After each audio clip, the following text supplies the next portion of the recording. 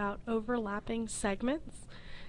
Okay, if you have two segments that overlap, okay, they're creating one segment, okay? But we're going to look at this as two segments separately. I'm just going to name these points here AB, so the original segment AB, and then I overlapped it with the second segment we'll call CD. When you have overlapping segments, okay, you should notice when I started, A and B, C and D were separate. Okay, but now AB overlaps with CD. It creates three portions of the segment. Okay, so we're going to be talking about these three different portions, and we'll come back to this image here in just a minute. Okay, so in this sample, and this is from your textbook if you wanted to go back and look at it, it says that in each segment, AB is congruent to CD. So in this one, AB is congruent to CD. Both of them are 25 centimeters, and they've used the tick marks to show us that they're congruent. Also in this one, 36 and 36, tick marks showing they're congruent. Okay, they tell us from the markings on each diagram, determine the length of AC and BD. Okay, so let's do the first figure. AC, okay, well that's 25 from A to B, and then 75 from B to C. So AB plus BC, 25 plus 75 is 100. So the length of AC is 100 centimeters. And then they also want the length of BD. Well, from B to C is 75, and from C to D is 25. So again, 75 plus 25 is 100. So BD is also 100 centimeters. Okay, so what do we discover? We discover that they're equal.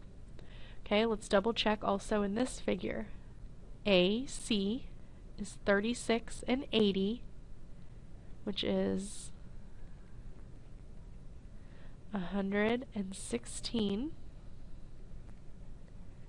Okay, and BD from B to C is 80 plus 36. So BD is also 116 centimeters. Okay, so in both of them we discovered that they are equal or congruent.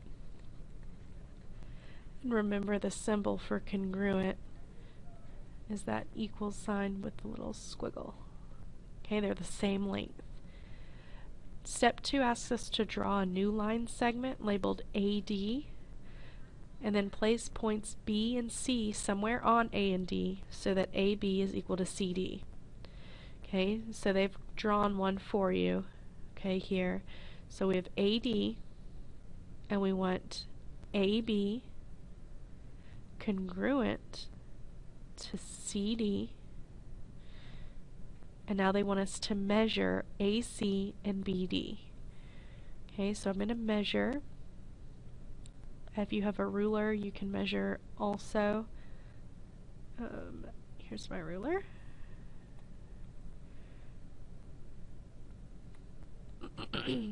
So if I measure A to C,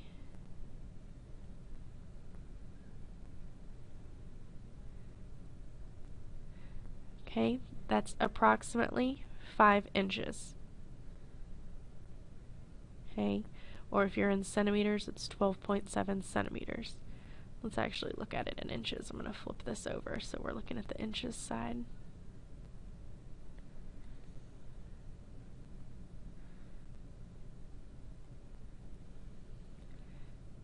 Okay, so that was 5 inches. And now we also want to look at BD, so I'm going to line the edge up with BD, and look, it's also 5 inches. They are the same. Okay, so they're the same, or they're congruent. Okay, so using this information, we're going to complete this statement. If AD has points A, B, C, and D in that order, so A, B, C, D, and AB is congruent to CD, then what? What does that mean? Okay, so we've seen in both of these examples and the one that was drawn here that we measured, if AB is congruent to CD, then AC is congruent to BD as well. Okay, so that's what I was showing you on this original one here. Let me get rid of this ruler.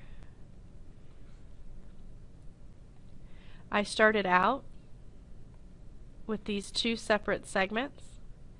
Okay, once I overlapped them,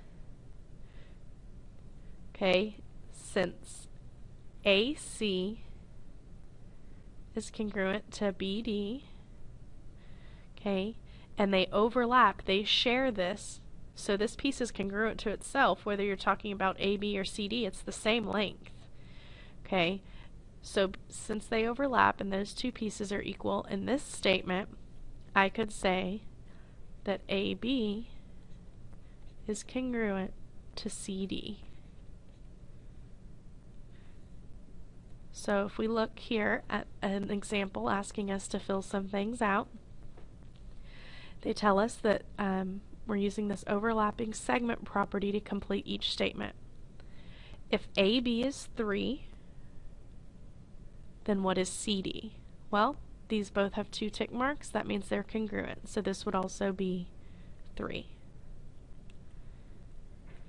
If AC is 10, so from A to C is 10, what is B to D? Okay, well again, they have these two pieces that are congruent, and then they share this common piece here that's obviously the same as itself. So this would also be 10. And part C says that if BC is 4, so this center piece is 4, and CD is 3, what is the length of AC? So this is the piece we're looking for. So we're missing this. We have to find out what is this, and we can add these two pieces together. Well, again, we have 2 tick marks, so that means that this is also 3. So AC would be 3 plus 4, which is 7. Okay, you can also be given line segments that rather than just numbers, they could give you an algebraic expression. For instance, that original picture we had here, if I tell you that this length AC is 2x plus 4, okay, so we're going to label this 2x plus 4, and I tell you that BD is x minus 8, so BD is x minus 8, okay, and you're asked to find x. You can do that because we know that these two pieces are congruent. So if these two pieces are congruent, that means equal. So I would take 2x plus 4 and say it equals x minus 8. And I need to use algebra to solve this. I need to get all of my x's together. So I'm going to move this x over. It's a positive x, so I'm going to move it by subtracting. Cancels out, so that leaves me with 2x minus 1x is x. I still have plus 4, and the only thing left over here is that negative 8. Okay, don't forget the negative. That does make a difference. Then I'm going to move this constant, this plus 4, over with the opposite operation, which is to subtract. So that means x is negative 12. So if you were given this and you found that x was negative 12, if they had this middle piece also labeled, they could have said that this was 19x, and they asked what's the length of CB, or what's the length of anything. You would take whatever piece they're asking for and then plug in what you found x to be. Okay? So you can use this. You may be given algebraic expressions and have to solve also. But it's the same concept. Okay, this is the main rule down here that you're supposed to take away from this. If you have two overlapping line segments and the AB is congruent to CD, then the overlapping portions will be equal as well. Okay, that's it. Make sure you study for your quiz next class. Have a